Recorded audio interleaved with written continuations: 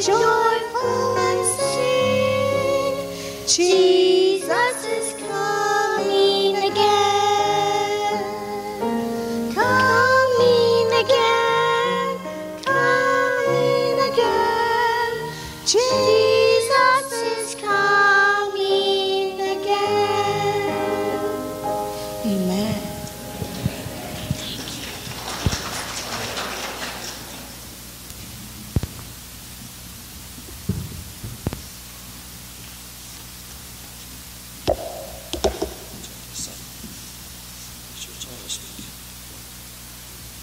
Is that working now? Oh, yes, that's working. I'm going to try something. Last week, I was so proud of myself. I know you didn't expect to see me this week, but I'm here. Pastor called on Monday night and had the opportunity, maybe just down a touch, Bong, do you think it's a little heavy? To go to Saskatchewan. And so I said, fine, be happy to share a few words with you today. This works really well. Last week I had rigged up a hacky sack and a iPhone cover, protector, to prop my iPad up. I thought it was really great. And all I had to do was borrow that all the time. I struggled on what to get there, and it works well. Okay. You know, it's nice to see so many new people here today, too. I was expecting this morning, especially after I got the phone calls from Karen, I knew the pastor's family wasn't here, and others. Well, there will be a few of us, I know, because I'm going to be there. Paulette's going to be there, and we picked up Sharon, and so she was going to be there. Wasn't really sure, so it's nice. And I see that there are some new faces. I've introduced myself to some people who are new to our church, and we're just so happy to see our visitors. Thank you so much for coming and joining us on this Sabbath day. I pray that you are blessed, that you have been up to this point. And I encourage you to stay for the potluck afterwards, meet a few people, and find out what the Grand Prairie Church is all about. So I certainly hope that you will have a blessed Sabbath here. I wish I could stay and meet you more, and I hope I see you again coming. If you're not just visiting today, I have a funeral to go to this afternoon, and so won't be able to stay. But it's good to see you all here, so praise God that we are gathered on this day. Our first Sabbath in the new year. What's the title of the sermon today? Health check. Huh? Partial, full. Few of you read your bulletins. That's good. That's good. You know, I went to the doctor the other day, and it made me, this is where this came from. It was a couple of weeks ago. I went for my tests last week. And this visit was different. It wasn't the usual thing where you go in and, oh, I've got a really bad cold, or my big toe is really causing me grief today, doc. Where it's a specific thing that the doctor looks at it, assesses it, and then gives you some direction. This was one of those visits where you went and it was called the physical checkup, where he looks at me and checks me out from top to bottom and just makes sure that all the pieces are there and that things are working in a relatively good way. But what he's really looking for, because these are regular kinds of things, you do this once a year or so, is have there been changes? Have there been changes in your life, in your physical health that maybe you haven't been aware of? He's looking at me from all different directions and trying to give me an idea of what the changes might mean to my life. Every year, we really do need this good comprehensive examination to determine how we are really physically and what we have to do to improve things. And as important as that may be, there's another side of life, isn't there? That is just as important to ensure that we monitor, check, and find out if it's healthy. What is that side of life? I heard the word. It's our spiritual side of life. It's an area of life that also needs regular, comprehensive checking. If we don't do it, you may suffer the consequences, just as with your physical checks on a regular basis. Today I want to lead us in a self-administered. It's up to you. You're going to administer it, basically. I'm just going to give you some points along the way of a spiritual health check for your new year. We're going to be focusing on 3 areas spoken of 9 or 10 times in the little books of Timothy and Titus. 9 or 10 times the Apostle Paul in his letters to Timothy and Titus spoke about sound doctrine, sound faith, and sound words. And so that's where the focus is going to be. And this is our health check, spiritual health check for this year. Because he is talking about, to them, about healthy doctrine, healthy faith, and healthy speech. These are things that we need if we are going to be healthy Christians. Will you bow your heads with me for just a moment of prayer, please? Lord, please give me the words that you want. They may not be the words that are on this little iPad. They may be other words, but whatever it is, Lord, give them to me. The words that are going to make a difference in the lives of all of us today. In Jesus' name we pray. Amen.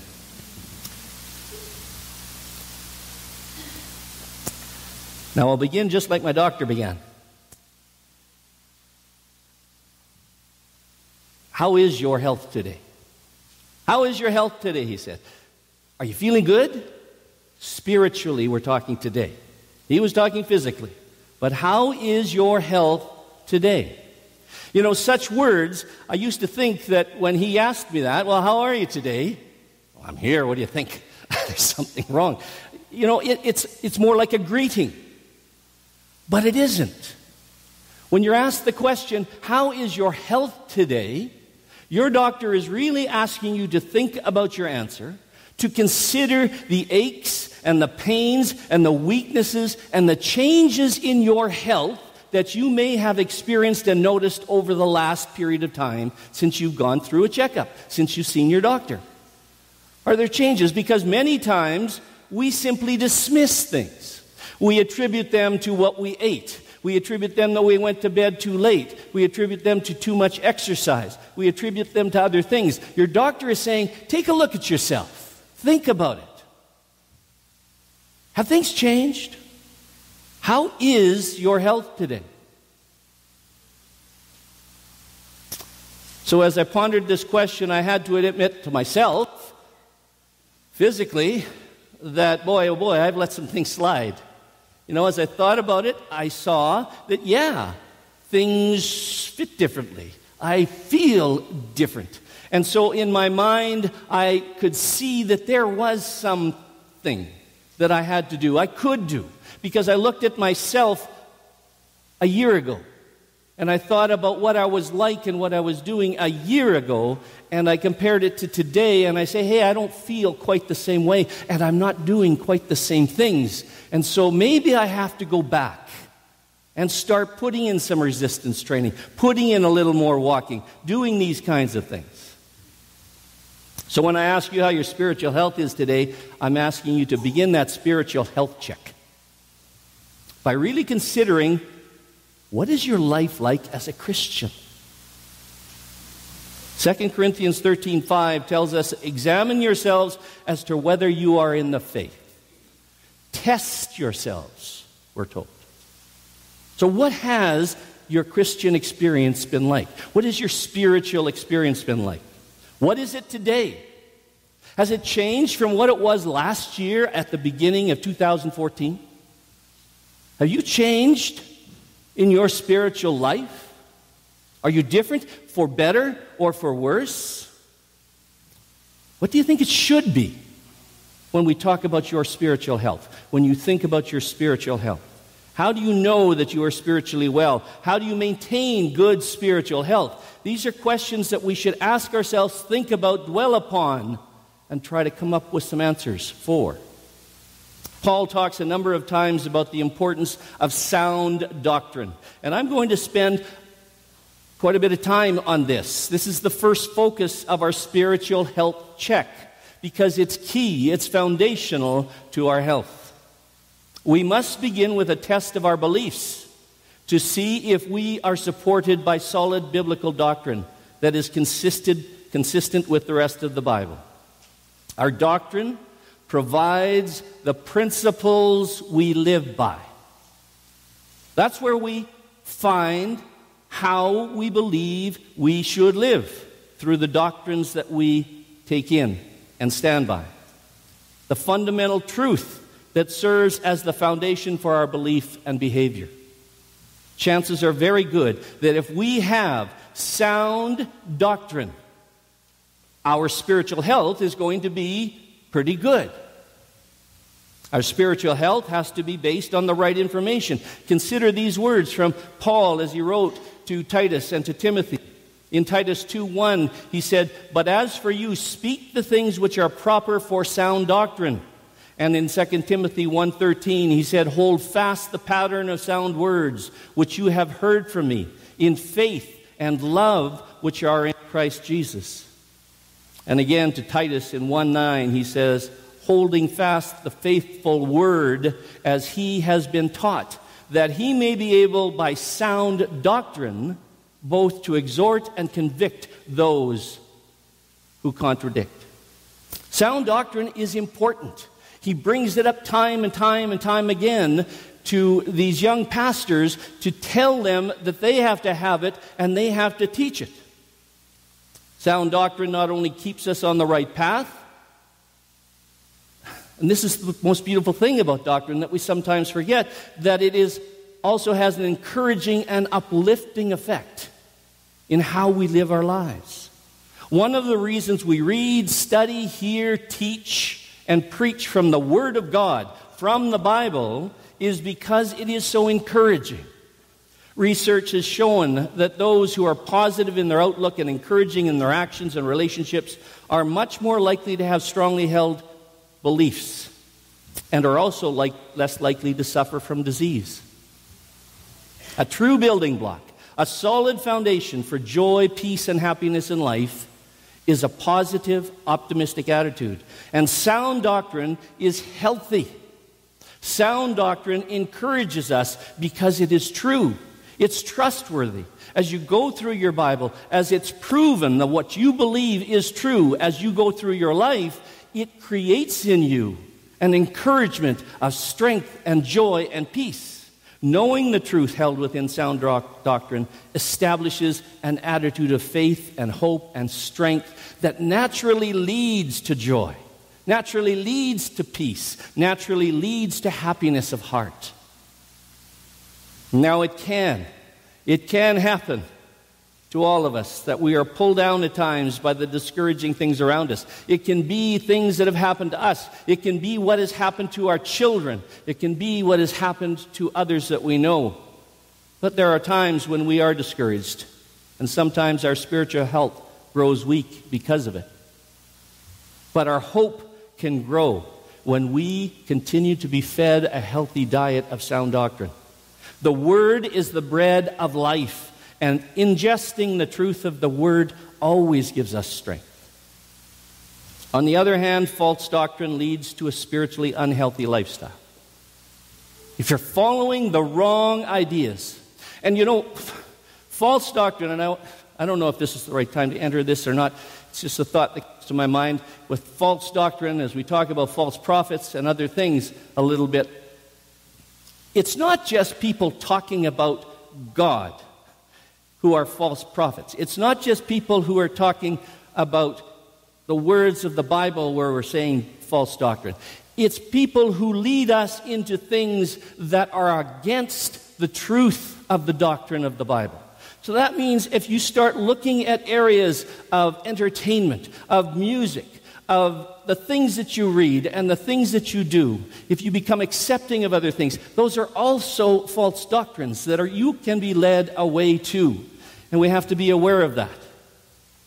False doctrine leads to spiritually unhealthy lifestyle. Ingesting the wrong things will lead to disease.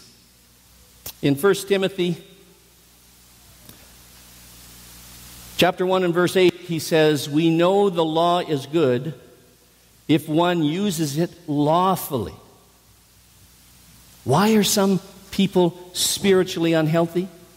The doctrine they have been following is not sound. And as Paul states as he goes on in the following verses, those who do not use the law lawfully, or as he says in verse 10, contrary to sound doctrine, will practice unspiritual activities. Do you have a battle in your life today? Has your spiritual life changed over the last while, where your life has started to go down a certain road where you know that is a battle with the truth and the doctrine of the Word of God? You know what it is. If you do, you need to spend some time finding doctrine, sound doctrine that applies to that condition, that speaks about how we entertain ourselves, what we do with our lives, how we treat other people, whatever it is, but search for the doctrine that applies to what your condition is. Because that is the foundation of your life. To do that, you have to spend time in the Word. You have to spend time with the Bible. You have to spend time in prayer. You have to understand that God, through the Holy Spirit, is the only one who will teach you that doctrine. I can give you all sorts of scriptures, and I can talk from up here, but it's not going to make a difference. What you need to do is have that one-on-one with the Holy Spirit so He leads you as you look at that scripture. How does this relate to my life? How does this relate to what I need to stand upon? We cannot maintain good spiritual health if we are following false teaching. And false teaching is something we need to be wary of at all times. 2 Timothy 4, verses 1 to 3. I charge you therefore before God and the Lord Jesus Christ, who will judge the living and the dead at His appearing in His kingdom. Preach the word, we are told. Be ready in season and out of season. Convince, rebuke, exhort with all long suffering and teaching. For the time will come when they will not endure sound doctrine, but according to their own desires, because they have itching ears, they will heap up for themselves teachers. Paul here is speaking to the Gnostic zealots of the time, but it's very relevant to us today as well. There will be those with the conscience seared by a hot iron, so indoctrinated by words that have massaged those itching ears. What is it we want to do?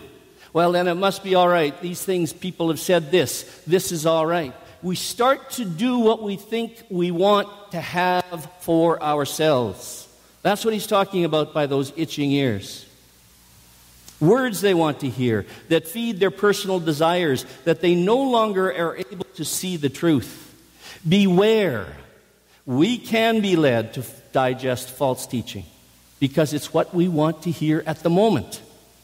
But our spiritual health will inevitably suffer. We will find ourselves more easily discouraged if we go the way of false doctrine, more likely to sin, and more easily to stray into even more serious false teaching.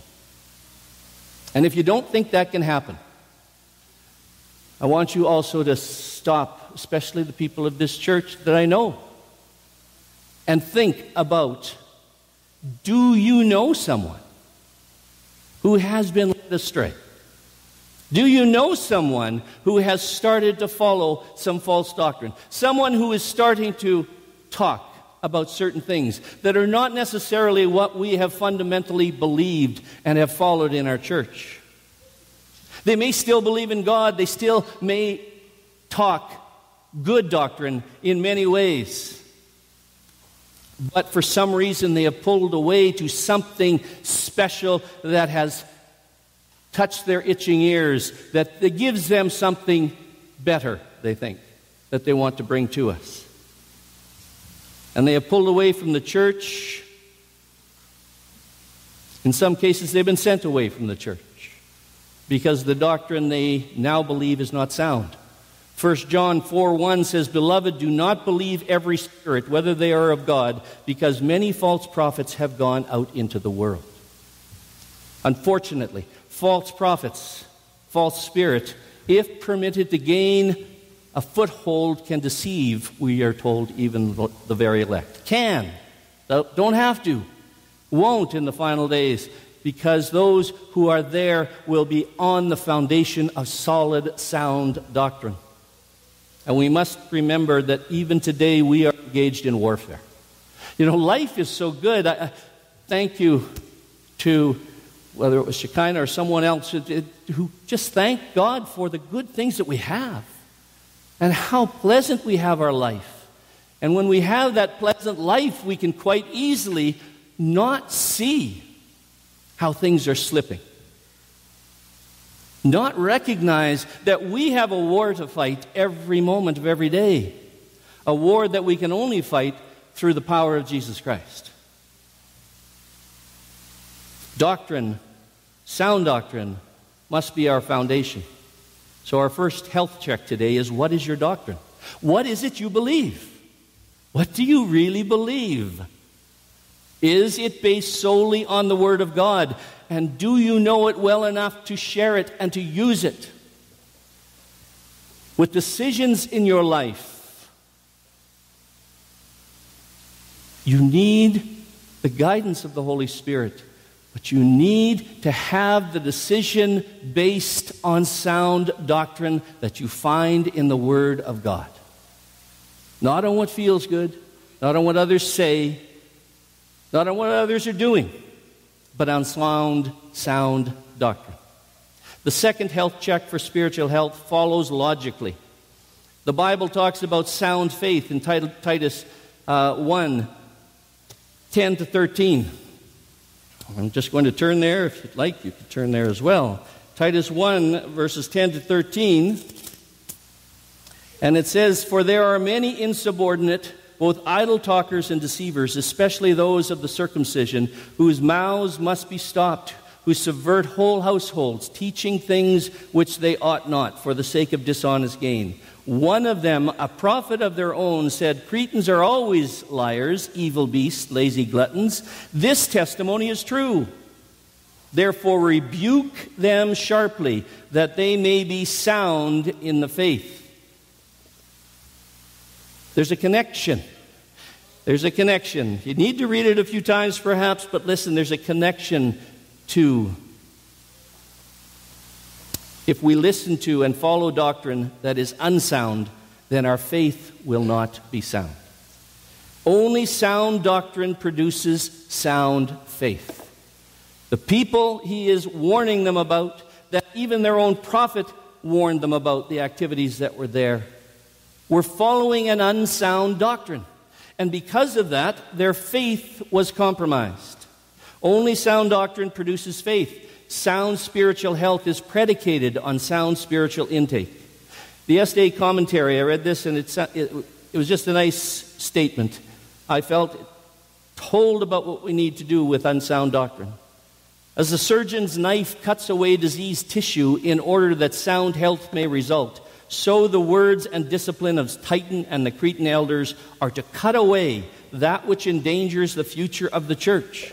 We are to cut away sound doctrine if it is infringing upon your spiritual health. As you look and answer the question that I asked at the very beginning, how is your spiritual health today? And if you think about your doctrine, if you think about that and there are things that are infringing, it's starting to slide, you need to cut them away.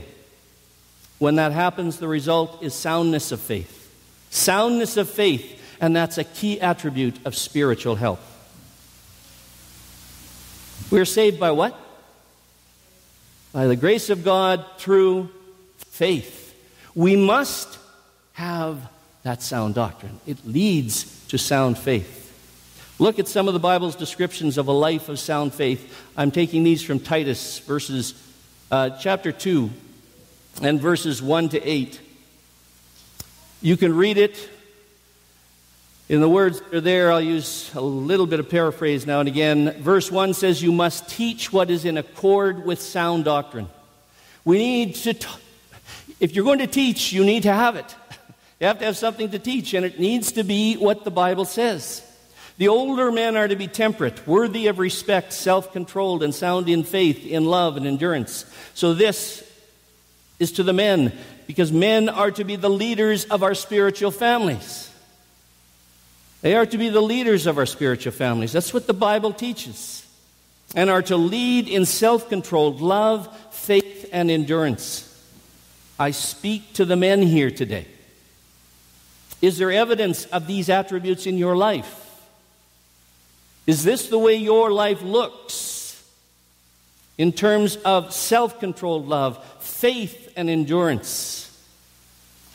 Verse 3 talks about, likewise teach the older women to be reverent in the way they live, not to be slanderers or addicted to much wine, but to teach what is good.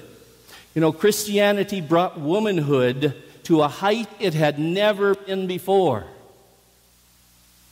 Women were seen as valued. Women were seen and treated by Christ as valued and gifted providers of purity and devotion to the home and to the family and to the community. So to the women here today, as we look at you look at your own spiritual health. How is your spiritual health in this regard? Are you fulfilling your obligations to your children, to your spouse, to your church, to your community? Verse 4 goes on, then they can train the younger women to love their husbands and children. You see, if you are doing the right things, if you are basing your life in the right way, if your spiritual health is good, then the spiritual health of your children will follow. To be self-controlled, pure, to be busy at home, to be kind, and to be subject to their husbands, so that no one will malign the word of God. Please don't turn off because I said subject to your husbands. You know the verses. You know what the husband is supposed to do with his wife in terms of treating her like the bride. You know, so don't get hung up there. Likewise, encourage the young men to be self-controlled. These verses suggest that our spiritual health is based on sound doctrine, which is then evidenced by our sound faith. If we have sound doctrine, we live a life full of faith, and that faith then determines how we live. What is the second spiritual health check? The answer, does my life reflect my faith in God? How good am I living? What is my example in life? As people look at me and what I do with my children and with my husband or wife or anyone else. Finally, this morning, the state of our spiritual health can be diagnosed by our soundness of speech. Well, I can go just a little further into Titus 2 and read verse 6 again. Similarly, encourage the young men to be self-controlled, and carry on with verse 7 and 8. In all things set them an example. Set them an example to be self-controlled, an example by doing what is good in showing your integrity, your seriousness, and soundness of speech that cannot be condemned, that one who is an opponent may be ashamed, having nothing evil to say of you. We are verbal communicators. This is how we communicate most of what we need to communicate, through our words. So the use of words is the most important tool of a relationship building. The relationship we have with God, the relationship we have with one another. The method may be changing from the spoken word to the digital word and thumb-type exercises. However, it is the words that are the key. Not only the words we choose, but also the spirit we convey through our words. That speaks volumes about our spiritual health. As a young man himself, Titus set an example with his own life for the young men in his congregation. As a pastor, he was sound in speech, but this was also part of what he was to teach the members of his congregation. Is your speech sound? Is it spiritually sound? And for this, you're going to have to think back. You're going to have to think of situations. You're going to have to think of your own life when times maybe didn't turn out to be just what you wanted. When you face an issue that is not to your liking. What are your words like? What are the words you instinctively choose to use? Are they words, if there's a problem, of inquiry? Are they words of clarification? Let's find out. Are they words of correction given in love? Or are they words of accusation? words of anger, words of bitterness and frustration. You know, our words and how they are used are a measure of our spiritual health. So we need, in our health check, to examine ourselves and to think back, as I had to do with my doctor. Well, I remember the other day, it was a couple weeks ago, I haven't had it since, but this is what happened. Well, how have you responded with your words in situations that have not been the best? Our words, how they are used, are a measure of spiritual health. Do not let any unwholesome talk come out of your mouths, we are told, but only what is helpful for building others up according to their needs, that it may benefit those who listen. Ephesians 4:29. Negative talk denotes a spiritual health that is not good. Gossiping, backbiting, harsh, unwholesome, negative words, they don't build up. Christ is the master builder. He lifts us up. Words that do not, we shouldn't use them. We shouldn't use them. They are indicators of our poor spiritual health. So if you catch yourself, if you recall yourself, it's time to examine that. Go back to the doctrine. What are we supposed to do? How are we supposed to be? What are we supposed to have? Where do those words come from? They come from the heart. So maybe we need a heart change right now. No wonder God's word admonishes us. My dear brother, take note of this. Everyone should be quick to listen, slow to speak, and slow to become angry. We just studied James in the last quarter. That's from James 1:29. So in closing, let me just review. Today, as we enter a new year, as you evaluate yourself and have this health checkup, your spiritual health checkup, and you ask yourself, how do I know if my health is good? Think about these things. Sound doctrine. Are you schooling yourself in the Bible? Schooling yourself. Not just listening to a few words, but schooling yourself, reading it, studying it, testing it as the Berean does. When you find good doctrine, do you listen to it? Do you follow it? Do you test it and make sure? You examine your life in comparison to it. The foundation of your spiritual health is built on sound doctrine. What you believe. That's where it comes from, because that will be in your heart. Sound faith is life producing the right kind of works in your life. Are you allowing God to lead and living a life of faith in Him, self-controlled and responsive to God's will? You know, we display our faith every day with what we say and what we do, how we respond. It is our display of our faith in the Lord. Are the fruits of your faith on display? And sound speech. Are you speaking correctly? We all get upset with things. We all dislike certain attributes and habits and events. But how are you verbally responding to those blips in your life and the lives of others? And how are you presenting the gospel to those around you? If your responses, if your admonishments, if your teaching, if your sharing of God reflects an attitude of arrogance, of superiority, rather than the humble, loving manner of Christ, you need a checkup. You need to go back to the doctrine. You need to go back to the Word of God and find out what your life is supposed to be and how you can change that Word. Your speech is a measure of your spiritual health. It's the new year. Have you set your resolutions? Don't fib. You know you're going to. You've thought about it at least. When you do, don't ignore your physical health resolutions. But especially don't ignore your spiritual health. Make resolutions of what you need to do. It should be part of your personal health improvement program this year. And you do that by talking to God. And when He answers, be open to His response. This is the hardest thing. This is the toughest part of the entire message. So I'm going to say it again. As you come to God today, tomorrow, whenever it is, and say, I want to do a spiritual health check, God. I need to know how my spiritual health can be improved. What do I need to do? When God tells you, and He will, when you think about things and say, oh, I really should change this or that, you have to respond to it.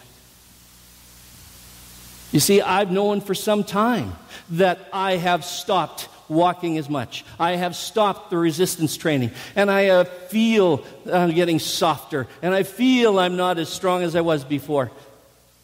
But I didn't make a change. I knew it. I didn't need the doctor to tell me. I knew it. God will tell you what you need to do.